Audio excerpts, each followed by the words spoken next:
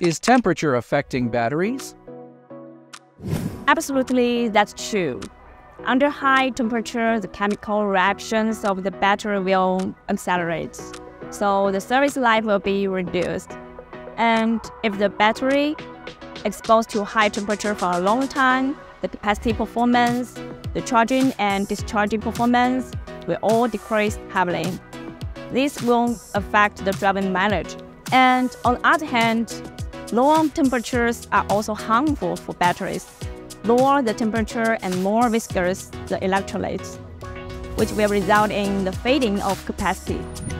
But how does CATL ensure batteries perform well in extreme temperatures? Well, CATL sensing battery has introduced multiple innovations to solve the low temperature and the high temperature challenge. Generally, the low temperature will slow down the lithium transferring speed between the anode and cathode. And EV behaves below power and shorter range. To solve this challenge, CATL innovates high kinetic electrolytes and super-ion ring graphite to minimize the resistance during the lithium-in and lithium-out. While those technology that can enable sensing battery fast charge within 30 minutes under -20 degrees and function well even at -35 degrees.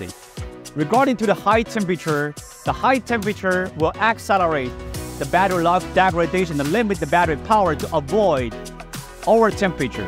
To solve this challenge, CATL innovates advanced the directional induction modeling technology. It's the industry's pioneering armored graphite technology.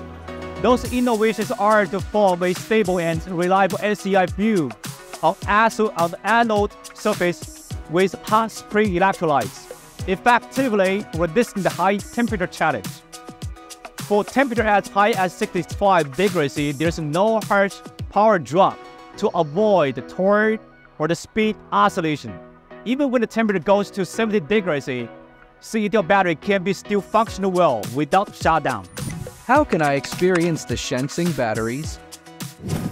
This year, CATL plans to launch more than 50 new vehicles and configurations equipped with sensing batteries. So please stay tuned and allow us to get more information about sensing batteries.